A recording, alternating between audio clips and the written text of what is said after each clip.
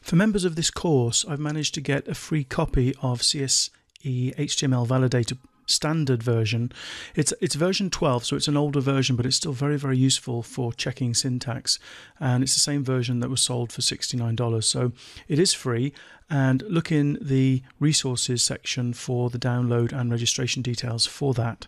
I want to quickly show you what this can do. It's called HTML Validator, but it does more than that. It actually validates CSS as well, and it can help you write better CSS code. Now, the first thing you can do is you could load an HTML page or a CSS page from the web just by entering the URL. I've got this set up at the moment to pull back one of my sites, which I recently converted from HTML to WordPress. The reason I converted it from HTML to WordPress was simply because I wanted it to be mobile responsive with the new Google algorithm changes due in April 2015.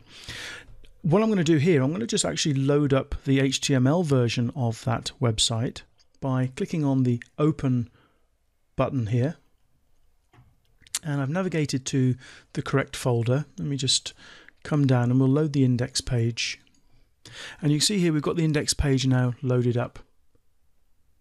Now, the Validate button up here will allow you to validate the HTML, but this button, rather than using the menu item at the top, this button here actually gives you more options here.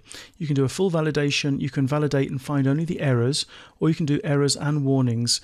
And you can also do something that's very useful, the accessibility messages only. However, when you start the program, by default, the accessibility options are disabled. So if you go to Options and then go down to Validator Engine Options and across to Options, we can turn on accessibility here, enable accessibility checking.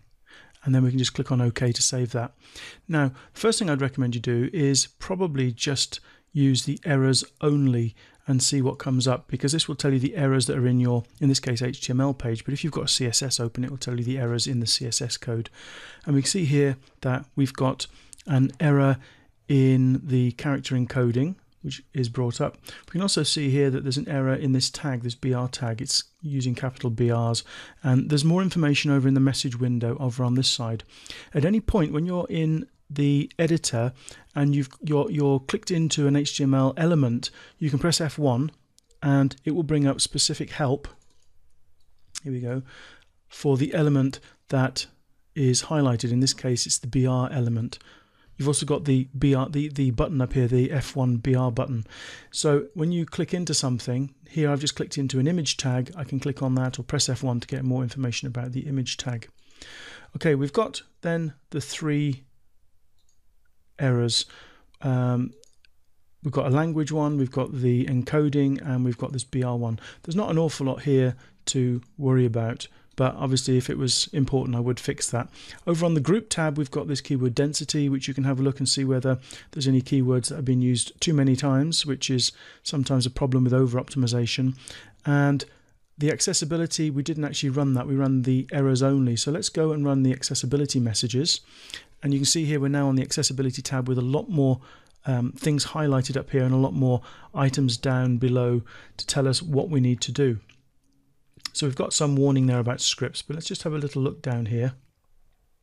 So for example, we've got this one. It says ensure that the page title is descriptive. In fact, my page title is 3 words, Vincent van Gogh, and not very descriptive, so it actually helps you as well. But in terms of accessibility, this one, it says we've specified a foreground color, and we should also specify a background color so that we can be sure of the contrast because of the different formats of different mobile devices and also laptops as well, and the different types of screens that things may be seen on.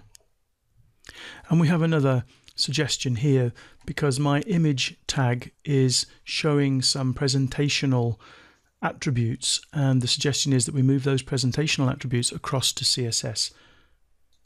And here we've got another one. Image may require a long description attribute, but you can see we've just got a few items there. What we're more concerned with this course, anyway, if you want to have a look at the HTML stuff, that's fine, but what we're more concerned with this course is CSS. So let me just open the CSS that I used on that particular website, and you can see here that it says you must validate the document, F6, or click here to see the messages. So let's just F6 to validate the CSS document.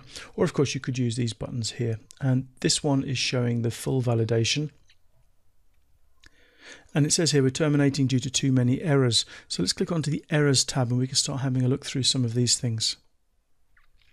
And the first real item here is that we have specified a font as 10 point, that PT, and we shouldn't be using absolute units of measurement because we need font sizes to be proportional to the web browser that's being viewed in. In smaller devices, we're going to actually want bigger fonts so that they can be read properly. And this was one of the problems with this particular site, was on mobile devices, the fonts were way too small and things just couldn't be read properly.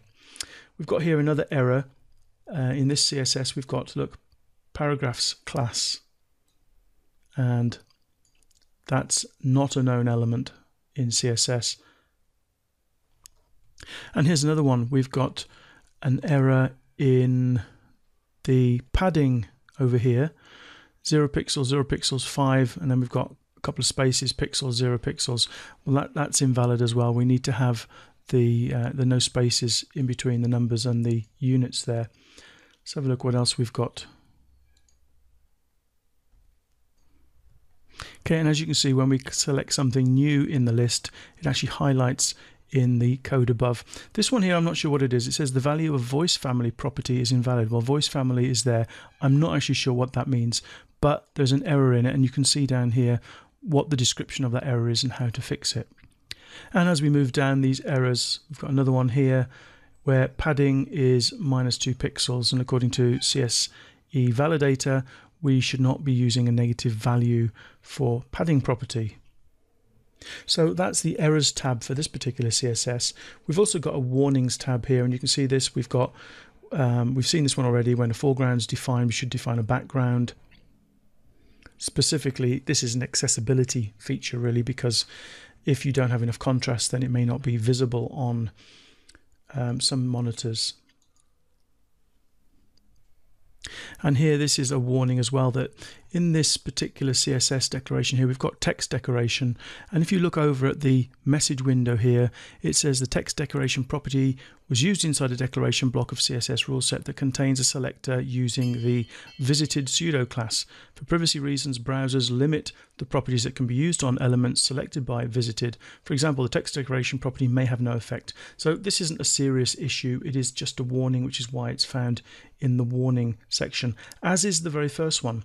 Many mobile devices use touchscreens. That means that this hover may not do anything on a touchscreen, because how do you hover your finger over something without touching the screen and therefore making it into a click? So you can see lots and lots of great information here that can help you create much, much better style sheets. And I just want to show you as well, if you're going to create a new one, I'm going to have to drag this in a little bit. You can't actually see it. Well, actually, I can use the file menu instead. File, new from template, CSS, and then it will create a blank CSS file for you. What you can have, and what I've got up here, is I've got these buttons to help me. So let's say I wanted to do the background color of the body.